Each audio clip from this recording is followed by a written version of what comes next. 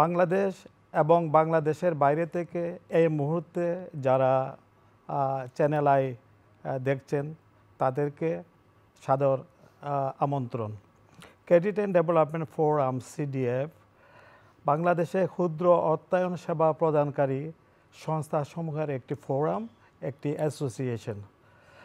ক্ষুদ্র অর্থায়ন সংস্থাসমূহের জনবলের দক্ষতা বৃদ্ধি, তাদের পক্ষে লবিং, অ্যাডভোকেসি, গবেষণা পরিচালনা, তথ্য সংগ্রহ এবং বিনিময়, তহবিলের ব্যবস্থা করা ইত্যাদি উদ্দেশ্যে 1992 সালে সিডিএফ আত্মপ্রকাশ করে এবং এটা সেক্টরের উদ্যোগে সিডিএফের জন্ম হয়।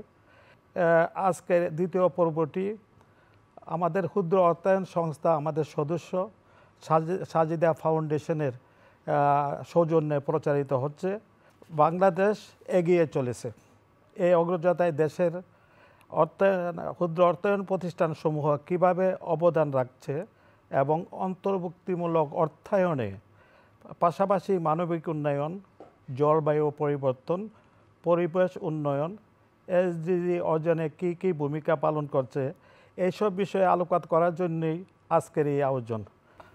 আজকের আয়োজনে দুইজন অতিথি উপস্থিত আছেন। আমার ডান দিকে মিস্টার শিবনারায়ণ কৈরি, তিনি বর্তমানে সাজিদা ফাউন্ডেশন নামে সিডিএফ এর একটি সদস্য সংস্থার উনি চিফ অপারেটিং অফিসার। ওনার ডান দিকে আছেন অর্থনীতির অধ্যাপক ও গবেষক প্রফেসর সৈয়দ এম হাশমি, তিনি বর্তমানে ব্রাক বিশ্ববিদ্যালয়ের অধ্যাপনা করছেন। আপনাদের দুজনকেই আজকের আয়োজনে আমি ধন্যবাদ এবং শুভেচ্ছা জানাচ্ছি। সাধারণ দরিদ্র, ভূমিহীন ও প্রান্তিক কৃষকদের ক্ষুদ্র অর্থায়ন সেবা প্রদানের পাশাপাশি ক্ষুদ্র অর্থায়ন প্রতিষ্ঠানসমূহ বাংলাদেশে হতদরিদ্রদের, অতি দরিদ্রদের আর্থিক সেবা প্রদান শুরু করে।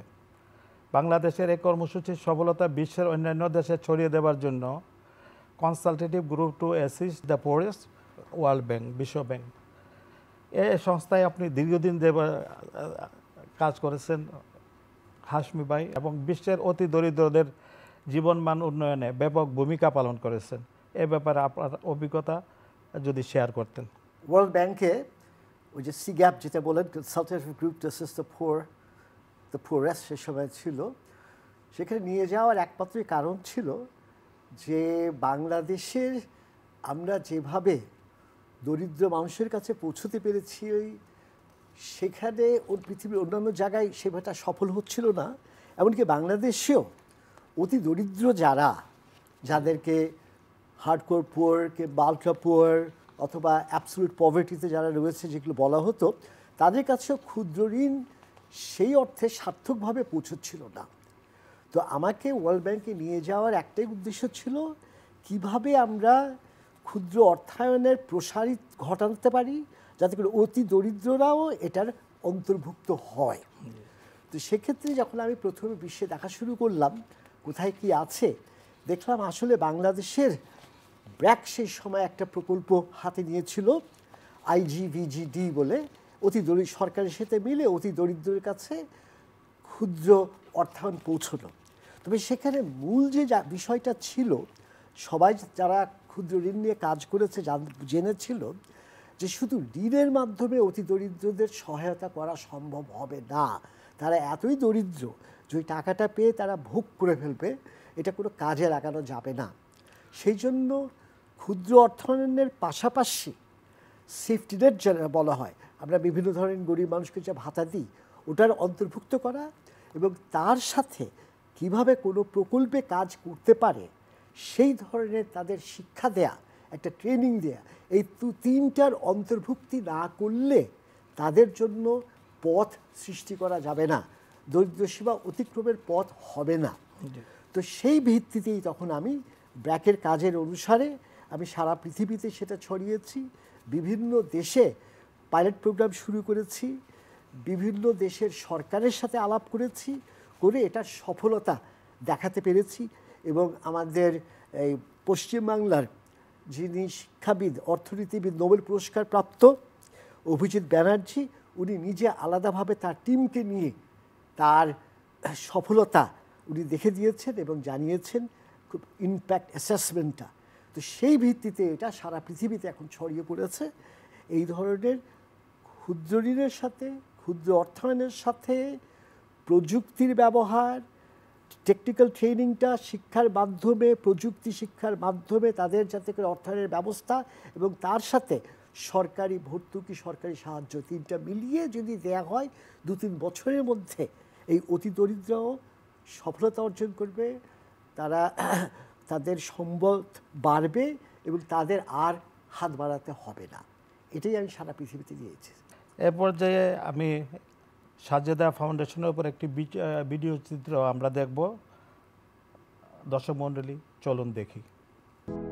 বাংলাদেশের অগ্রযাত্রার পেছনে সরকারের পাশাপাশি মুখ্য ভূমিকা পালন করছে বেসরকারি উন্নয়ন সংস্থাগুলো। নূরজাহান বেগমের জীবনের গল্পের যেন নানান অধ্যায়। আজ তিনি একজন সফল উদ্যোক্তা, নিজের কর্মগুণে নিশ্চিত করেছেন নিজের ও পরিবারের সচ্ছলতা। নূরজাহানের এই গল্পটা 90 দশকের বাংলাদেশের এক অতি পরিচিত গল্প। তখন বাংলার এই পরিশ্রমী নারী ও পুরুষদের প্রয়োজন ছিল শুধু একটু সহায়তার, কিন্তু তখনকার প্রচলিত বিভিন্ন মাধ্যমে প্রান্তিক মানুষের ঋণ সহায়তা পাওয়া ছিল প্রায় অসম্ভব। এমনই এক সময়ে বাংলাদেশের দরিদ্র কিন্তু পরিশ্রমী জনগোষ্ঠীর পুঁজির চাহিদা মেটাতে সাজেদা ফাউন্ডেশন 1993 সালে শুরু করে ক্ষুদ্র ঋণ কার্যক্রম। কোভিড-19-এর প্রাদুর্ভাবে বৈশ্বিক স্বাস্থ্য ব্যবস্থা যখন ভেঙে পড়েছিল, তখন জীবিকায়নের সহায়তা, চিকিৎসা সামগ্রী নিয়ে ক্ষুদ্র অর্থায়ন সংস্থাসমূহ, বিশেষ করে সাজেদা ফাউন্ডেশন, কোভিড আক্রান্তদের জন্য একাধিক হাসপাতাল উৎসর্গ করেছিলেন। জনগণ ও সরকারের কৃতজ্ঞতা অর্জন করে ক্ষুদ্র অর্থায়ন প্রতিষ্ঠানসমূহের এই ঐতিহাসিক ও স্বতঃস্ফূর্ত উদ্যোগ তখন জনমনে ব্যাপক আশা জাগিয়েছিল।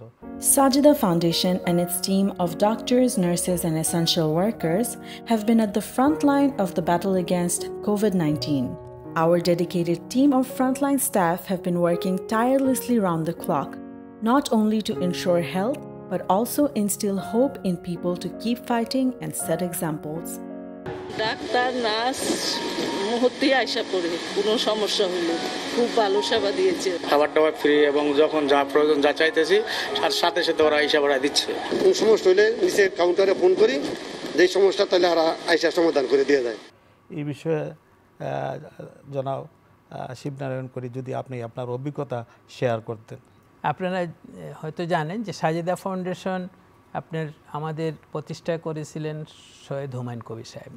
উনি তখন, এটা 1992 ঘটনা, তখন কিন্তু উনি রেনাটা, এখন যে রেনাটা, সেটা তখন ফাইজার ফার্মাসিউটিক্যাল কোম্পানি ছিল, সেটার উনি ব্যবস্থাপনা পরিচালক এবং চেয়ারম্যানের দায়িত্ব পালন করতেন।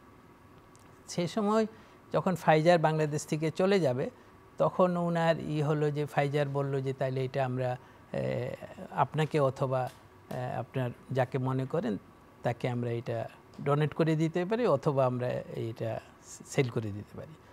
তো সেই সময় হুমায়ুন কবির সাহেব চিন্তা করলেন যে এটা যদি একটা জনকল্যাণমূলক কোনো প্রতিষ্ঠান তৈরি করা যায়, ফাইজার ফার্মাসিউটিক্যাল শেয়ারটা যদি সেইখানে আপনার ডোনেট করে দেওয়া যায়, তাহলে হয়তো এই প্রতিষ্ঠানটা চিরস্থায়ী থাকবে এবং এটা একটু জনকল্যাণমূলক কাজে ব্যবহৃত হবে। সেই উদ্দেশ্যে উনি তখন সাজেদা ফাউন্ডেশনকে রেজিস্ট্রেশন করলেন এবং সাজেদা নামটা আসছে ওনার ওয়াইফের। সেই সময় ওনার ওয়াইফের সাথে ওনার 25 বছর বিবাহ বার্ষিকী উপলক্ষে উনি ওনার ওয়াইফকে এটা গিফট হিসাবে দিয়েছিলেন একটা প্রতিষ্ঠান করে।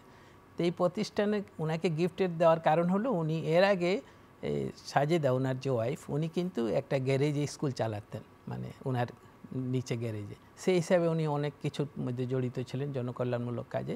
তো বললেন যে এটা যদি ওনাকে ডোনেট করা হয়, এই প্রতিষ্ঠানটা যদি উনি এটাকে আরও ভালোভাবে হয়তো চলবে আর কি, উনি সমাজ কল্যাণমূলক কাজগুলি, সেটাই শুরু।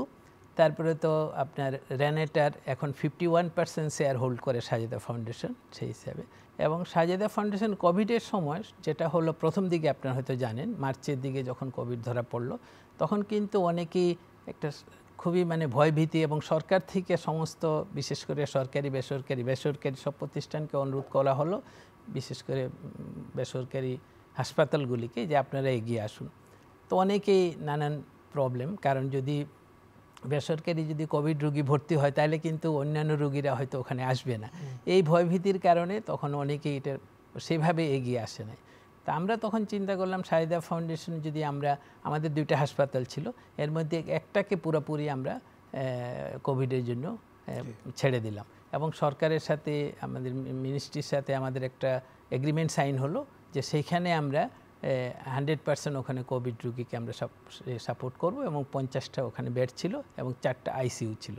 তো সরকার যেটা করলো আমাদেরকে, ডাক্তারদেরকে এবং আমাদের আইসিইউ যারা চালাবেন তাদেরকে সরকার ট্রেনিংয়ের ব্যবস্থা করেছে, সরকার সাহায্য করেছে, ট্রেনিং দিয়েছে এবং আমরা তারপরে কোভিড রোগী ভর্তি করা, এপ্রিলের প্রথম দিকে কোভিড রোগী ভর্তি করা শুরু করলাম।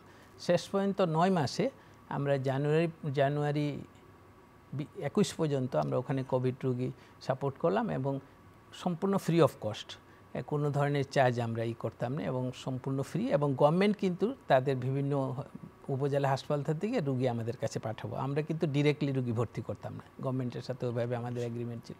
তাতে গিয়ে গভর্নমেন্টের পুরো সাপোর্ট আমরা পেয়েছি, বিশেষ করে সিভিল সার্জন এবং ওখানকার যারা লোকাল ছিলেন, এবং 9 মাসে আমরা প্রায় 1022 জনকে আমরা চিকিৎসা দিয়েছি। তারপরে আমাদের যে কেরানীগঞ্জ হাসপাতাল আছে সেখানেও আমরা কোভিড রোগী পরে ভর্তি করেছি। আরেকটা যেটা আমরা কাজ করলাম, আপনারা হয়তো জানেন, শেষের দিকে কোভিডের 21 জুন জুলাইয়ের দিকে আপনার বর্ডার, যে ইন্ডিয়ান যে বর্ডার আছে, এই বর্ডার এলাকাগুলিতে কোভিড মানে রোগী বেশি পাওয়া শুরু করলো। প্রথম তো ঢাকায় বেশি ছিল, পরে ওদিকে বর্ডার এলাকাগুলিতে, বিশেষ করে আপনার সাতক্ষীরা, চুয়াডাঙ্গা, মেহেরপুর, তারপরে যশোর, এইদিকে কোভিড হাসপাতালগুলিতে রোগী বেশি আসা শুরু হলো। তখন আমরা আবার সরকার আমাদেরকে করলো যে আপনারা কিভাবে একটু হেল্প করতে পারেন। তখন আমরা ওই হাসপাতালগুলিতে, বিশেষ করে যশোর, চুয়াডাঙ্গা, মেহেরপুর আর আপনার পাবনা, এই হাসপাতালগুলিতে আমরা ফুল সাপোর্ট ডাক্তার এবং নার্স, যে আমাদের এই এক্সপিরিয়েন্সটা ছিল, এই এক্সপিরিয়েন্সের আলোকে আমরা ডাক্তার এবং নার্সদেরকে ওখানে করলাম এবং আমাদের আইসিইউ সেট আপ করলাম ওই হসপিটালগুলিতে, এবং আমরা প্রায় ওখানেও প্রায় 6000 রোগীকে আমরা সাপোর্ট দিয়েছি আর কি।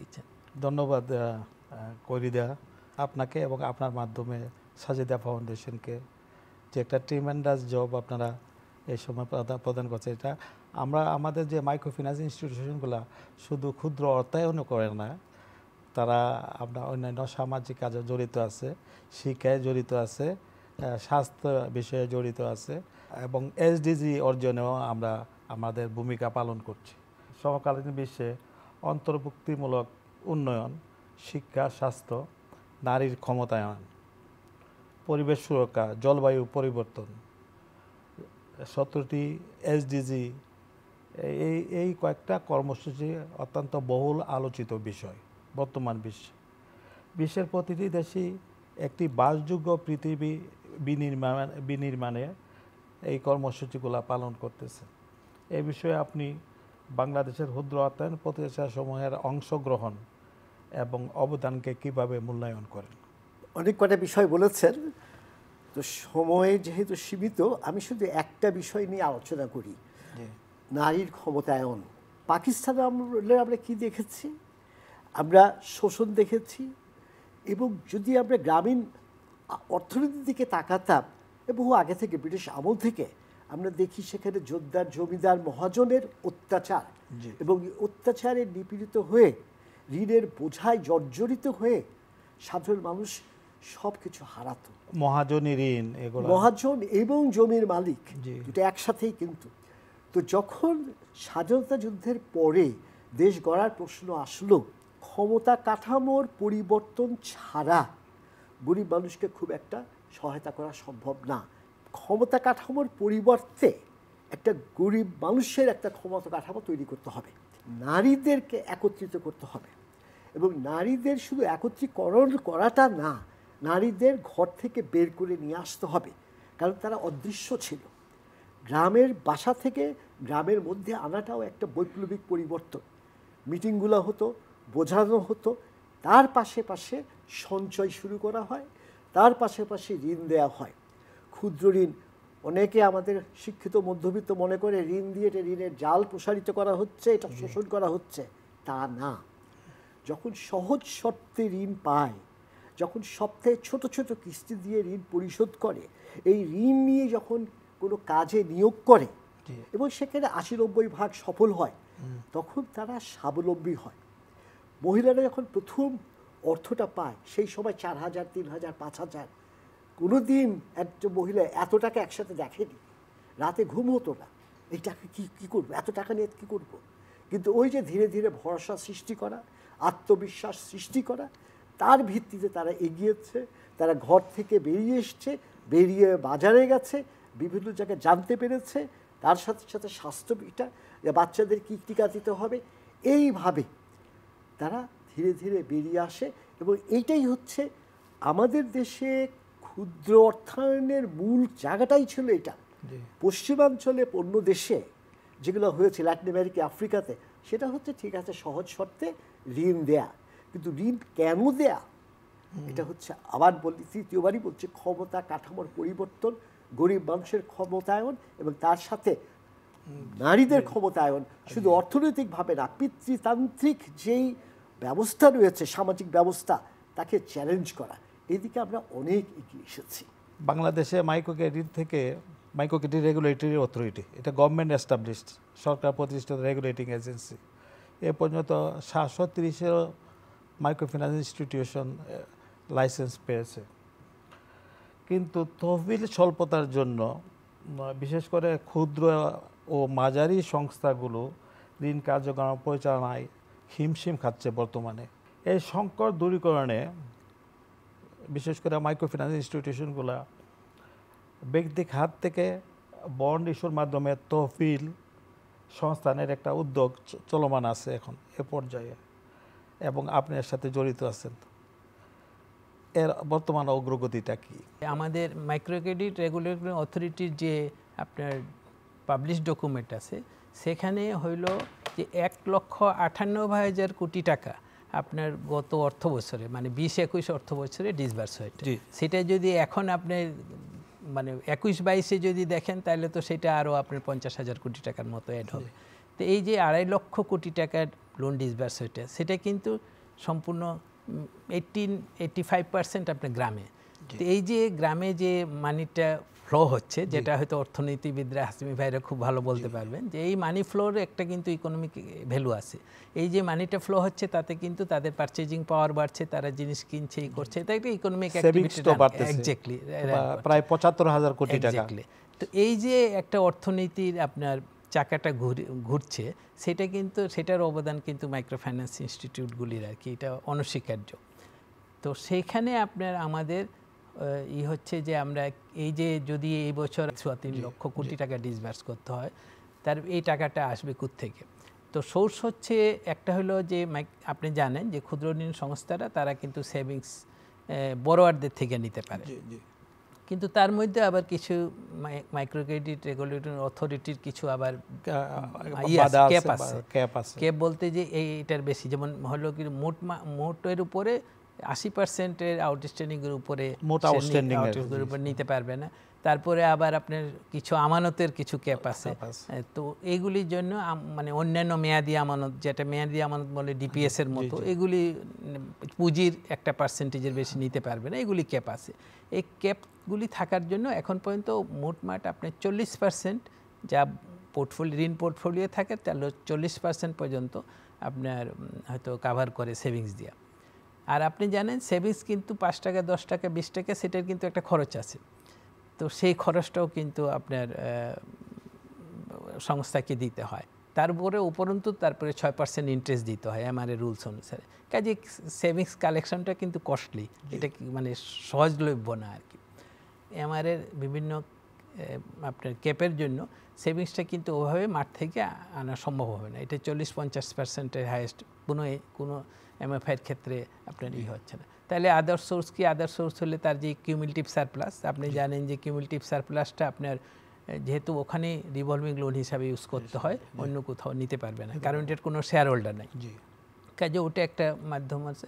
আর একটা হচ্ছে ব্যাংক লোন। তো ব্যাংকিং সেক্টরে রিসেন্টলি তো আপনি জানেন যে ব্যাংকিং সেক্টরে লিকুইডিটি ক্রাইসিস হচ্ছে। কাজে ব্যাংকরাও কিন্তু হয়তো অনেক বড় এনজিওরা ব্যাংক থেকে লোন নিতে পারে, কিন্তু মাঝারি এবং ছোট এনজিওরা ব্যাংক থেকেও লোন নিতে পারে।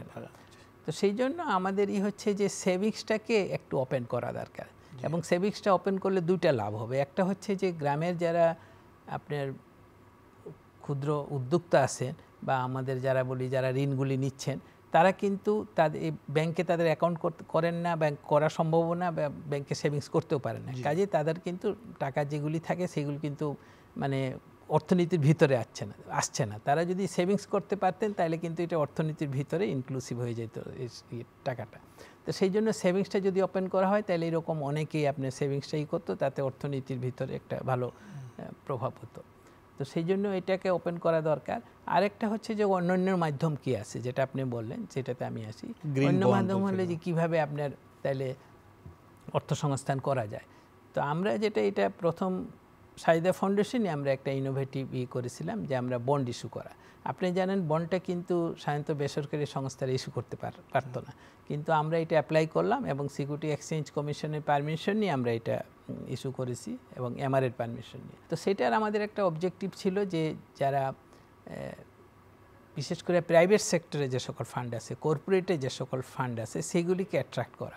তো সেই জন্য আমরা একটা 100 কোটি টাকার বন্ড শুরু করেছিলাম, যে যারা এটা ওপেন, যে প্রাইভেট যে কোনো ব্যক্তি এটা আবেদন করতে পারে এবং একটা টাকাটা সে ডিপোজিট করতে পারে। আরও কোনো প্রতিষ্ঠান এই বন্ড লঞ্চ করছে পরবর্তীতে, আরও দু একটা প্রতিষ্ঠান ব্র্যাকও পরবর্তীতে করেছে আর কি। তো আমরা যেটা করলাম সেটাতে আমাদের ফান্ডিংটা 100 কোটি টাকা, কিন্তু দুইটা কর্পোরেটই আমাদের কাছ থেকে এই বন্ড ইস্যু পারচেজ করে ফেললো, এখান গ্রুপ আর আপনি স্কোয়ার। আচ্ছা। তো আমরা তখন সিকিউরিটি এক্সচেঞ্জ কমিশনকে বললাম যে আমরা এখন 300 কোটি টাকা করতে চাচ্ছি, এটাকে একটু টিকিট সাইজটা ছোটো করতে চাই যাতে প্রাইভেট লোকও কিনতে পারে। সেই জন্য আমরা বললাম যে 10 লাখ টাকা টিকিট সাইজ হবে এবং এটা আমরা পাবলিকের জন্য ওপেন করে দিব।